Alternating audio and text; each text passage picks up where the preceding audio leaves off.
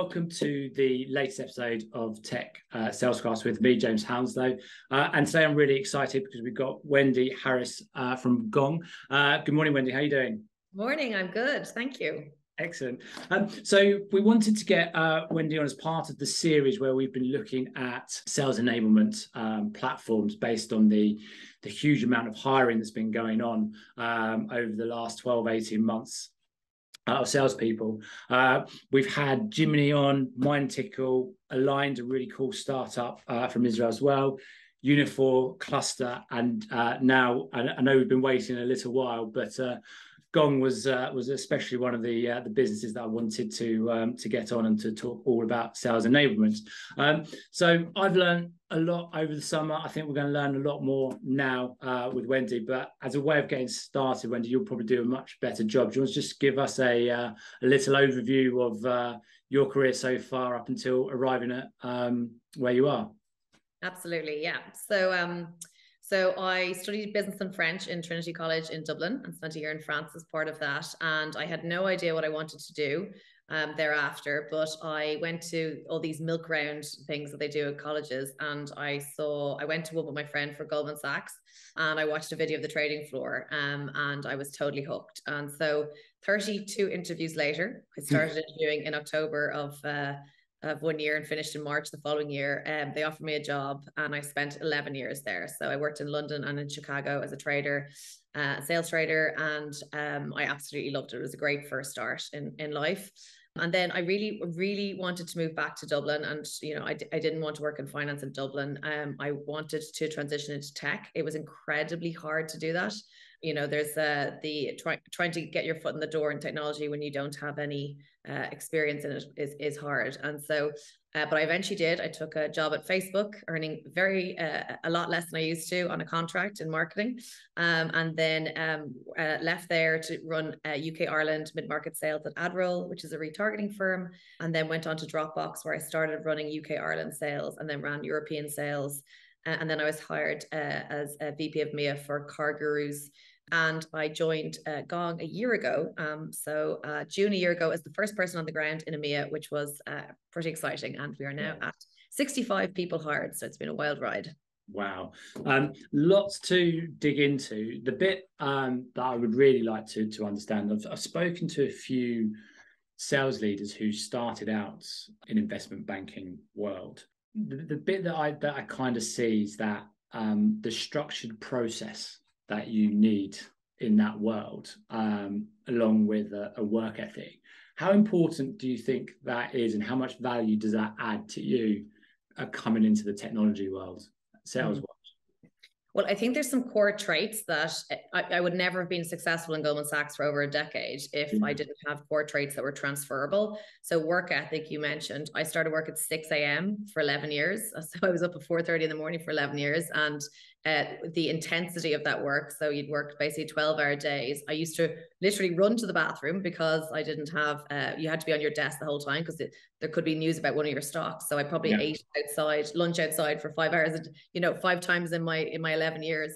So work ethic, first of all, attention to detail. I have extreme attention to detail. I really sweat the small stuff.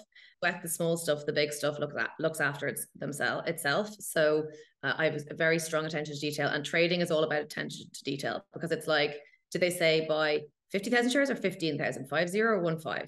Because it could be a major $1 million error if you get that wrong.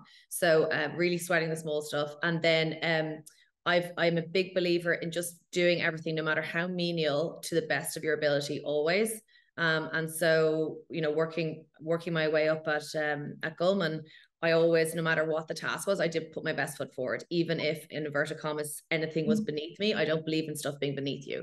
And so on my first review there, I got told, you're the sort of person that doesn't need to be asked twice to do something. Yeah. And I tell all young people in their career, be that person. Because if you are the person that doesn't need to be asked twice or chased to do something, then you are already ahead of 99% of people. Like it. So what made you, after nearly 11 years in that world, and look, we all know how Goldman Sachs act every year with people leaving. you've obviously done really well there just by the fact that you've been there for so long. Off the back of that, you would have been earning an incredible amount of money.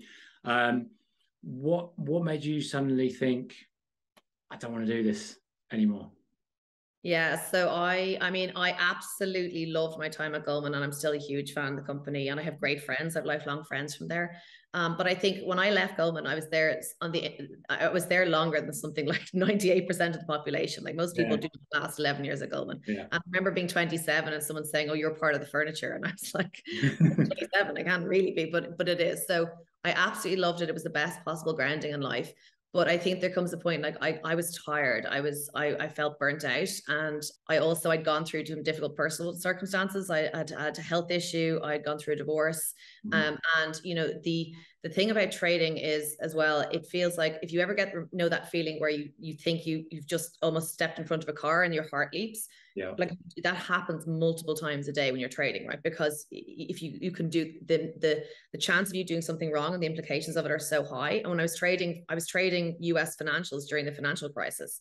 Like imagine that, like it was absolutely wild volatility and the pressure was insane.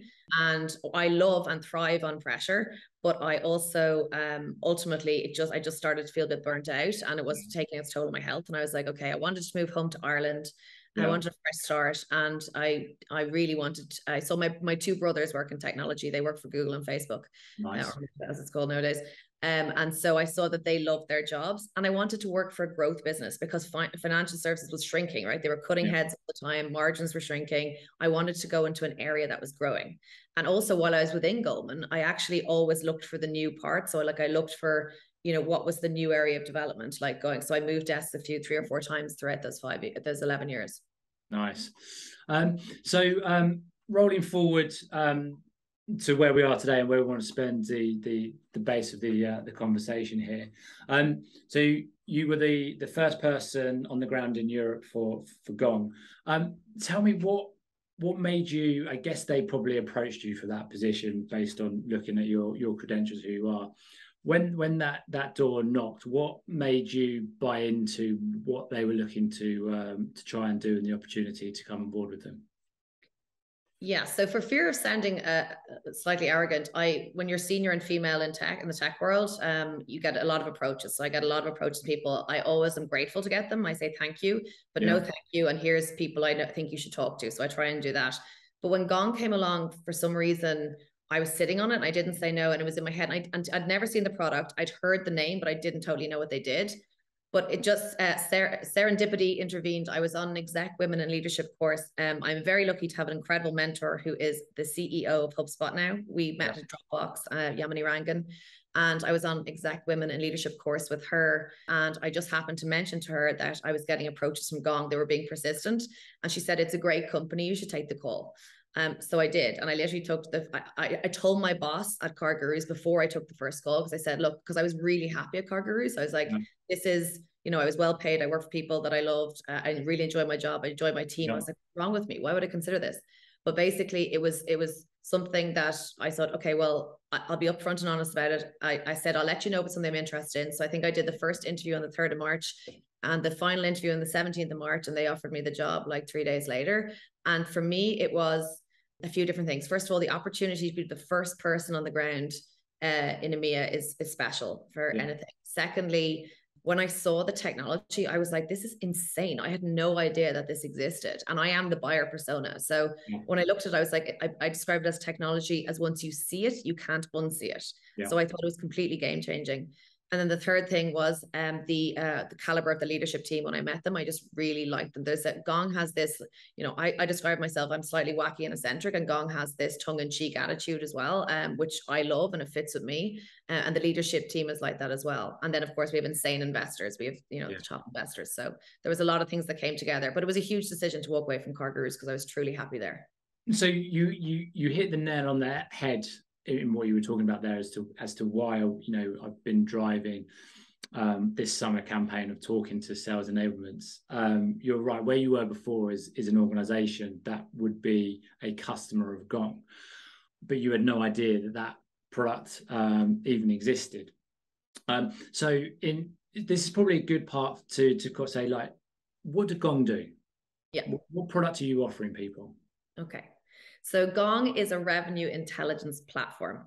So the way it works is we capture all interactions between your people and your prospects, your customers. So through email, phone, web conference, we integrate with over 100 different applications, and we use our artificial intelligence to pull out insights into 3 key areas. So one, what are your people, your top people? What are your top sales reps doing differently?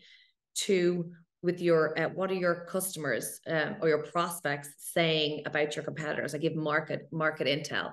And 3, deals. Where is there risk in your deal pipeline? How can you get ahead of the risks in your pipeline before it's too late and before it becomes a lagging indicator in the CRM?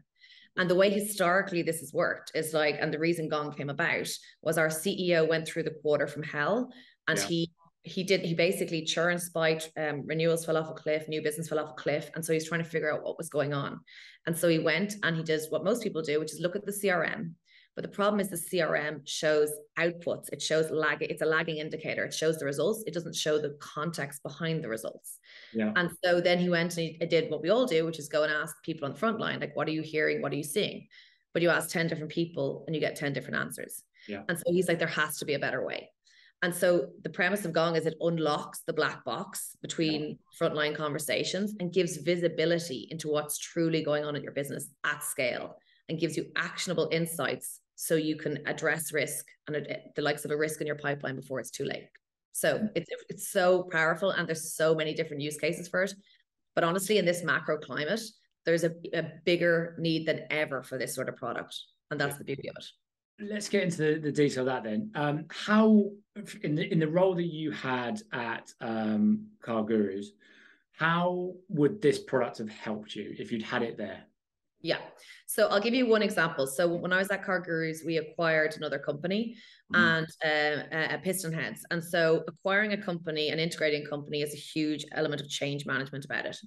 And so what we did is we took people off the floor and we put them in a room for 2 or 3 days, and we trained them on the new messaging, the value proposition of the combined entities. And then we sort of released them in the wild to sell and to sell. And the reality is that I think one person from the off was really successful, and the results from the others were underwhelming. What is she doing differently? Yeah. And so she's so good, she doesn't know what she's doing differently. But I'd spend my life trying to jump on a call to listen to her to understand how she's positioning it. And then it was so insanely inefficient. Yeah. And so what happened was I didn't have any idea how many of the other reps had adopted the new talk track and in what percentage of their calls they were using it. So in a world where I would have had Gong, I would have, having taken these people off the floor away from selling for 2 or 3 days, I would have been able to measure and track exactly what percentage of reps have adopted the new talk track. Yeah. I would have heard the voice of the customer and would have been able to track that to outcomes, to successful closed won. So understood which part of the messaging is landing and which isn't. We could reiterate the messaging and we could train the reps to actually tweak their message to land like the person who was most successful. Yeah. So if you think about that, and like the amount of acquisitions that get done and fail, and so much of it is, and any training, like, you see people take people off the floor, train on Sandler, Medic, whatever it is. How do you have any idea if they walk out of that room and input and put into practice anything that they've learned? Yeah. And honestly, there's data to say that 80% of what they're trained on is lost after 1 month. So if you don't reiterate it and track it through a platform like ours, where we can use trackers, so if they've changed their behavior or not, it's just wasted money. How do you see a sales leader's role, as in their day-to-day, changing if you've got a product like this? So for instance, how long do you spend listening to calls? Yeah. Well, I think one of the best compliments I can give Gong is that I live in it, because I am completely technically inept. So don't tell anyone, but I'm very stupid at generally learning new tech tools. So the fact that I got into it and I'm obsessed with it, it's a good sign. So first of all, it helps. One thing VPs of sales don't have a lot of is time. Yeah. So I listen to Gong calls when I'm walking my dog or when I'm in the car. And I listen to things that I want to know. Like, I know, for example, so many VPs of sales have to jump in on bigger deals and help the reps or whatever else. Like, how could I get up to, normally I'd run around asking the rep to update me, to fill me with info. I'd have to debrief beforehand. Whereas I can just listen to the last call quickly on Gong as I'm walking my dog, or I can go into in our deal dashboard. I can see all of the correspondence in that. So I'm already upskilled way quicker than I would have been otherwise. And the second part, so that's around the call piece. And the second part is around the deal dashboard. Like, I live in the deal dashboard. I used to spend hours on forecasting in previous jobs. Because I'd be chasing information the whole time. And at the end of the day, you're just listening to subjective opinions from reps, right? They will always tell you what you want to hear. They have happy ears, and you know a lot, and it's never really bad intent. They want to believe it. They probably believe it themselves. So you go, but when I look at Gong will tell me if this deal is in commit, but we haven't discussed pricing and it's meant to close in a week. If we're not at power, if we don't have a VP or we don't have a decision maker involved in the process, they will tell me if the prospect is ghosting us. And if it's like, okay, you're saying the deal's going to close in 2 weeks, but actually they haven't spoken to us for 30 days. Like, what are you talking about? So it shows all these early warning signals, which just makes my forecasting it's so much easier. It's literally a few clicks. And so I don't think there's any VP of sales on the planet who wouldn't see that as incredibly powerful and game changing. It is, and because as you can imagine, in my role in recruitment, I'm talking to VP of sales and CROs every day, and I usually challenge them back when they say I don't have time, and I say, well, you'll normally prioritize what you think is important, and you can be very busy doing things that you don't necessarily need to do, and by listening to calls, you can make some certain tweaks, which can be game changing. In terms of who Gong is for, I have lots of conversations with people where they say these types of technology, they're really good for kind of mid-market SDRs, but not enterprise sales because of the length of time and how it all works. How would you respond to that? Would you agree or disagree? Yeah, that's an objection that we do come up against. And my first response is I have yet to meet an enterprise sales rep with an infinite memory. So the point about enterprise sales cycles are they are long. And so how have you any idea how do you remember what all the conversations are with previous different stakeholders? When you're multi-threaded, it's even more complex. It's like not capturing that data is insane, right? It's so powerful. And the best sales reps, we see a strong correlation in our business between the people who listen to the reps who listen to the most calls are also the most successful. So when you're an enterprise sales rep, part of the problem with enterprise reps is that they don't actually get enough deals, right? So they don't get to hone their craft enough, and their ramp times and everything are long. But imagine having access to being able to hear what the top reps have done and being able to upskill that quickly. And then also, what about the access you give SDRs or corporate sales reps or mid-market sales reps to be able to hear enterprise rep calls? Think about the power of that knowledge sharing and learning. And then, as I said before, if I'm a VP jumping on an enterprise deal, how do I get up to speed on it most efficiently and truly understand what's happening? It's like I have access to all of the information at the touch of a button. I think when you talk it through, then they get it. But also, you know what? It's like I would challenge VPs of sales if they have old school, in inverted commas, sellers who want to do things their way. Well, guess what? The world's changed, and like technology is here. It's making us all more efficient. It's making us better. And you should push. If your people don't want to improve and they think they've got it all figured out, well, that's a major red flag. Yeah, it's and I guess also the way, like a lot of people spoke about, particularly pre-COVID, that enterprise deals would have been done over coffees, dinners, and whatnot, and you can't capture that. The world has moved to how we're talking right now, and I was talking to an enterprise sales guy in the ETRM world, so he's selling big $5 million deals. He's not visiting clients now until they're about 95% qualified in where they are. So the way deals are being done are changing. There's a way that you can capture stuff, and it's becoming much more processed, which I also think can actually make deal times be shorter because of everything that's going on and the information and the data that you can capture.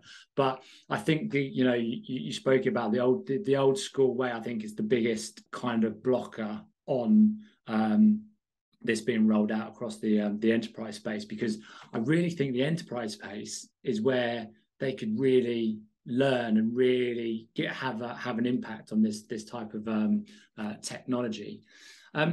Where's your view on?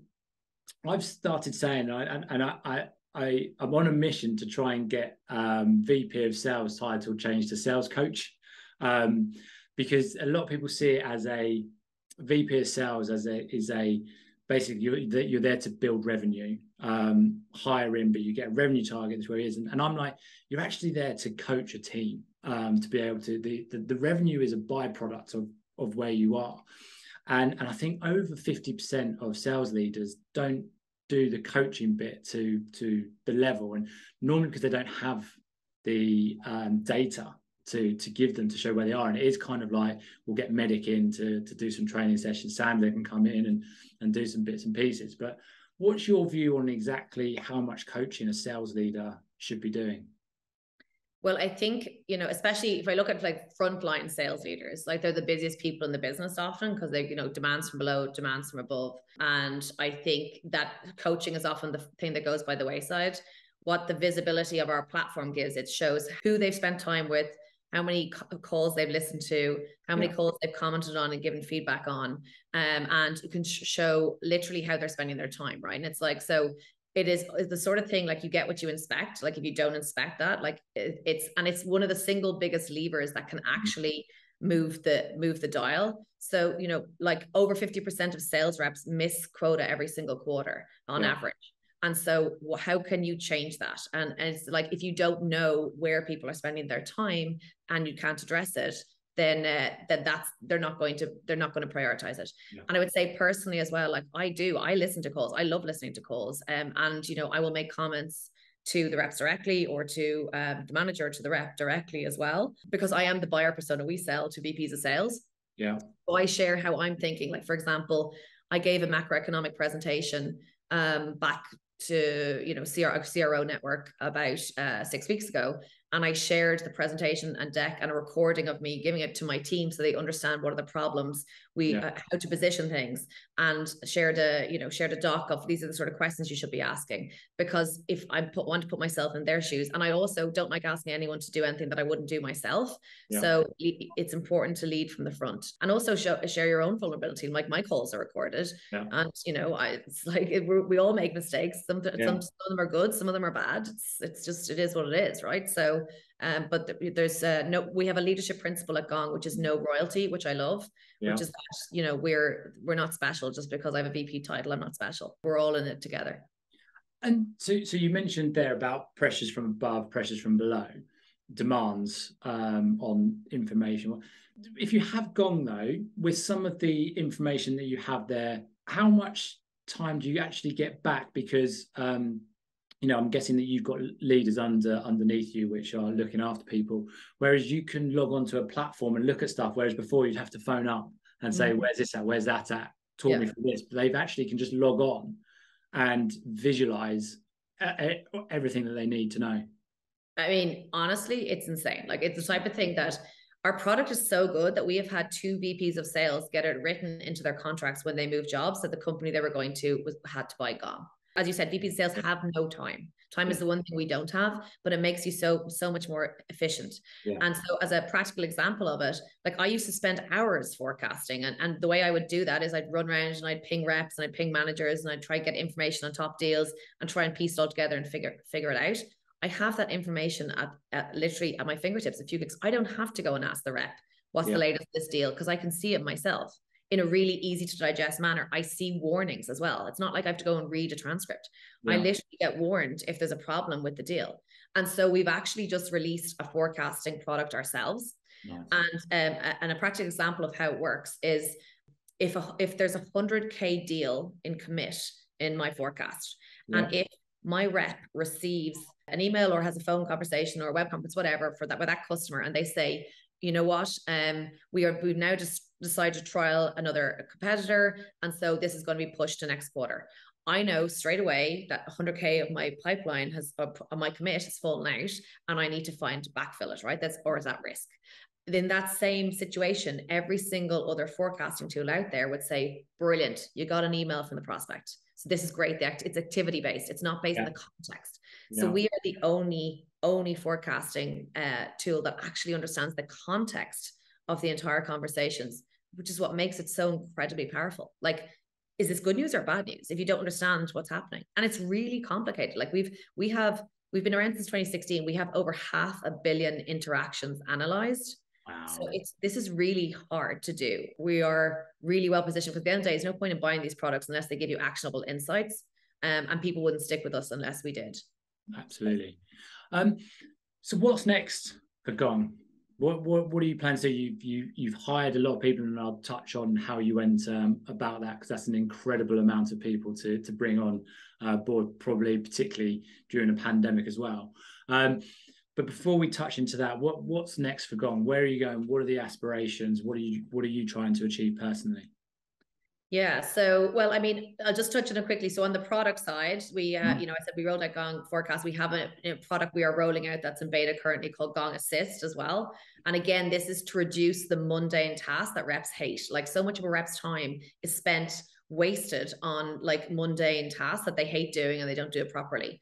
And so the way Gong Assist works is it will, because we understand the context of the conversation, after the conversation has happened, it will pre-populate an email with action items that you said you would do. You said you'll send a copy of the call, or you said you'll send the pricing sheet. And so it's reducing those mundane tasks so reps can spend time on what's most important, which is selling. So Gong Assist, and another quick example of that is if you send an email to a prospect and you get an out of office, Gong will alert you when your prospect is back in office, because it knows based on the out of office message when the person's back in the office. So again, it's all about efficiency.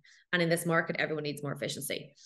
So for Gong EMEA specifically, we're at 65 heads hired right now. We have an office in Dublin, which is great. We have boots on the ground in the UK and in Dublin, where our headquarters are. We have been selling outbound to UK, Ireland, and Israel. We will be expanding beyond that. We've just hired a first Dutch rep as well. We're expanding into Nordics, into Benelux, and then ultimately France and Germany as well. But what's really encouraging is that we're already in 30 different countries in EMEA, despite having not sold outbound to them. So there's a huge inbound interest. So the goal for the hiring this year is to be over 100 by end of year. So it's really also wonderful that we're still hiring in this climate, because so many other people are not. And it's a very, very special story. And I feel incredibly lucky to be part of it. Excellent. I said I wouldn't ask you any technical, difficult questions, but there's one I have to ask. Where a lot of this conversational platform struggle in Europe is the languages. Particularly, you mentioned France there. France has been a big one of a struggle. Where are you guys at with that, and knowing that you can get that languages bit right? Yeah, so I mean, the nature of our product is it's language based as well. So we have an absolutely insanely amazing R&D team, which is based in Israel, and now we've just opened another engineering hub in Dublin, which makes me very exciting. So we have our engineering and GTM teams sitting beside each other in Dublin, which is brilliant. But Gong takes this very seriously. So we already have UK, we have English in house, we have German in-house. Spanish and French will be likely rolled out in the next few months. So we are prioritizing. There's a localization list of which we're prioritizing in terms of language. It's something that we know it's of prime importance, and but localization is a big word, right? So most companies use off the shelf, use Google or Amazon as their vendors of choice. We know our word error rate is actually, which is how it's kind of measured, is actually better than those, because it's business related, right? It's not like, hey Siri, it's business related. But localization is a huge piece of work. So it involves do you localize the UI? Do you all the materials and that you need for customers? And it's a work in progress, right? Nothing happens overnight. But I personally am very encouraged by the amount of resources that Gong has allocated to international. We see it as a huge opportunity. And it's something that it's one of the top 3 company priorities for the year. And I have, had our co-founder Elon was in town yesterday. So we have direct access to sort of the priorities and making sure that EMEA is represented within them. So yeah. Right. So who should be buying Gong? Should a pre-seed organization be investing in Gong? Is it past Series A funding? Is it done on a revenue number, a headcount? Who's your buyer persona? Yeah, it's a great question. So, and the beauty of Gong is that the TAM is enormous because so basically we have a minimum 3-seat. So we say you need to have at least 3 sellers to make it worthwhile. But the reason we have so many customers that are really early stage, Series A, Series B, because they want to understand. Imagine how powerful it is when you're setting up a business to understand this is what's working and this is what's not working. And this is what my top rep is doing. And so when I bring people on, I'm going to be able to train them on what my top rep is doing. Think about how powerful that is when you're scaling a business and growing rapidly.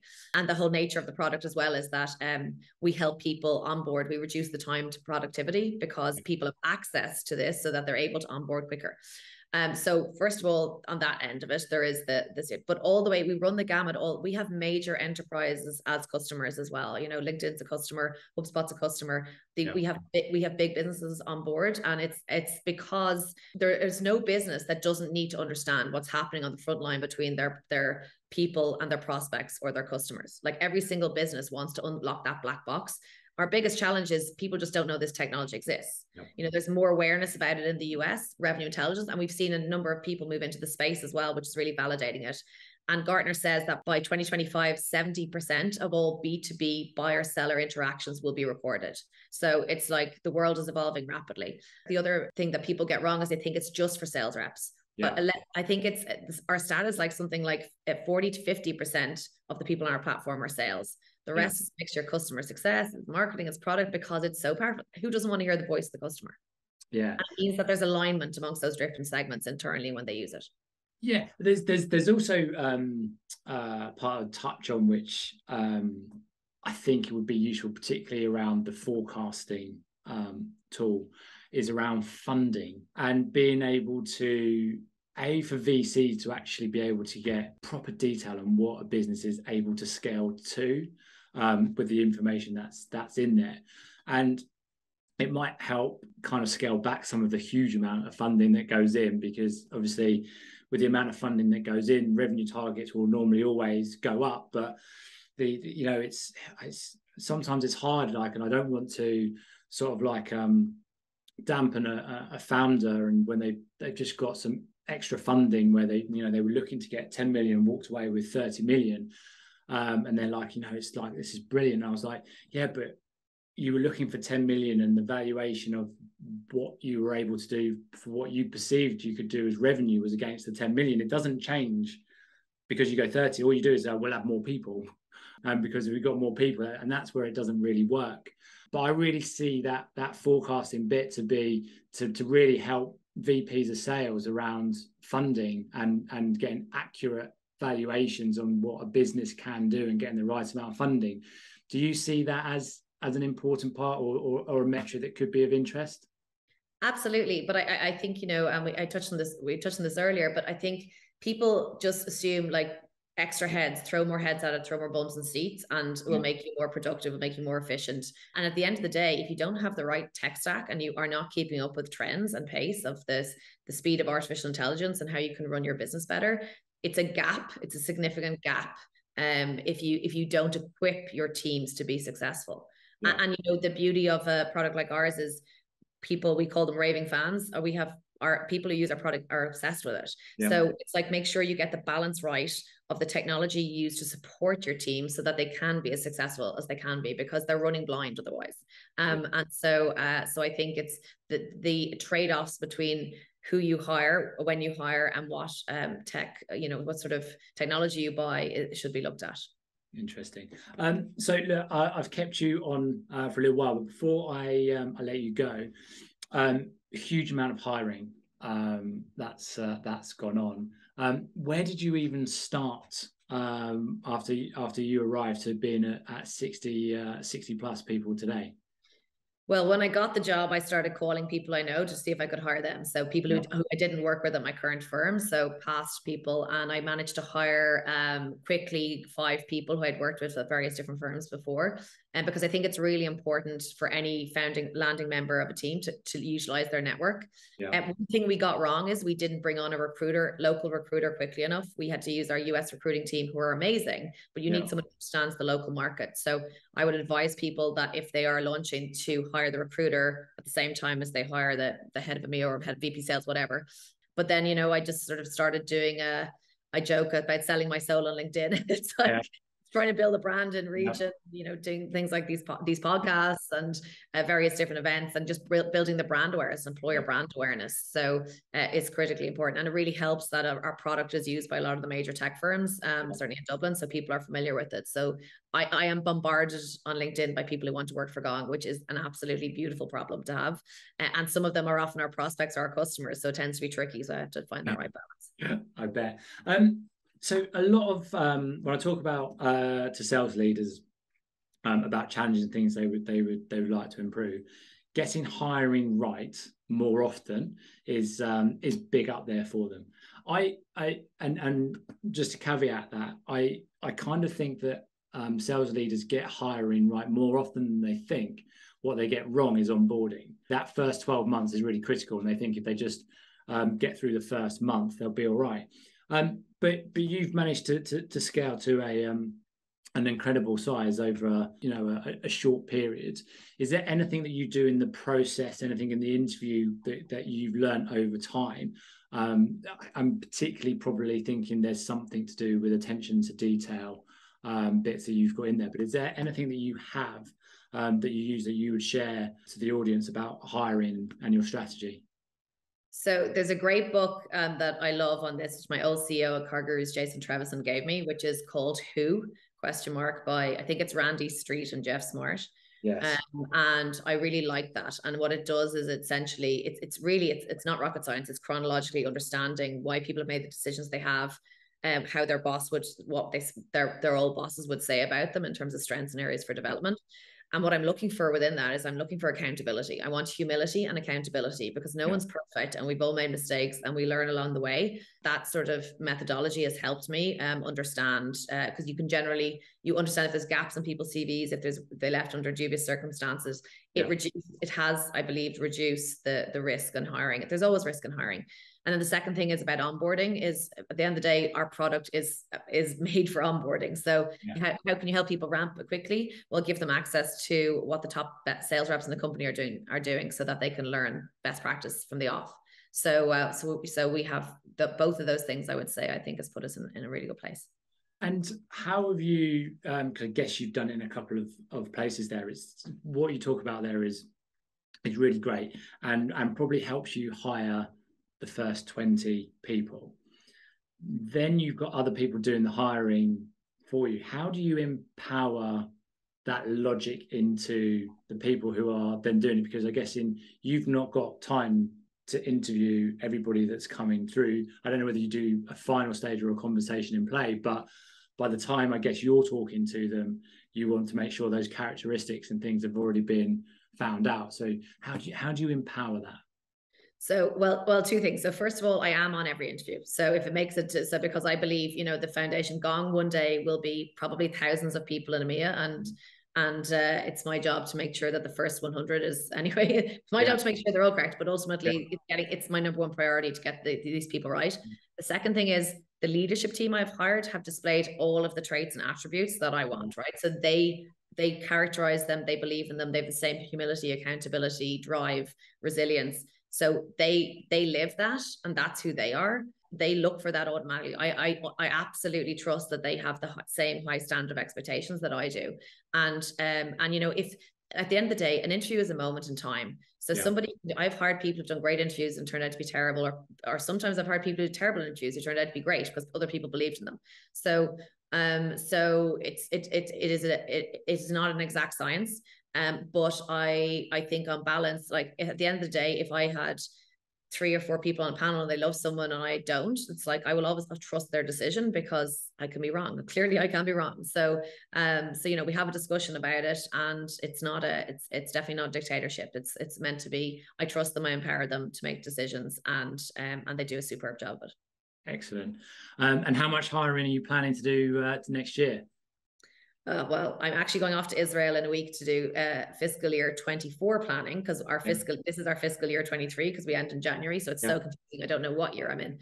So all those headcount discussions are part of it. But look, it almost certainly will be 50 plus, and it could be a lot more. So we'll see where we go from there. But the team has put me in a great position to go and bat for more headcount, because they've been killing their numbers this year. So I'm very grateful to them. Awesome. Well, Wendy, I really appreciate you taking time out to talk to us. I think the audience are going to get a lot from that.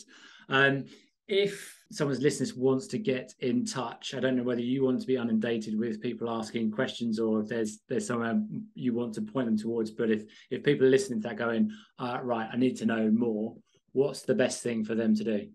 Yeah, I would say follow Gong on LinkedIn, follow me on LinkedIn, connect me on LinkedIn. And I would also encourage to look at our gong.io/careers homepage, because that's where you'll see all the latest jobs. So I often get asked, could you jump on a quick call or have a coffee? And I just can't. I always feel so bad, because it's just time. So, but that is the best place to find out what's happening, and feel free to apply directly. Awesome. All right. Well, thank you very much for your time. I'll let you get back to your day now. Brilliant. It's an absolute pleasure. Thank you so much, James. Really appreciate it.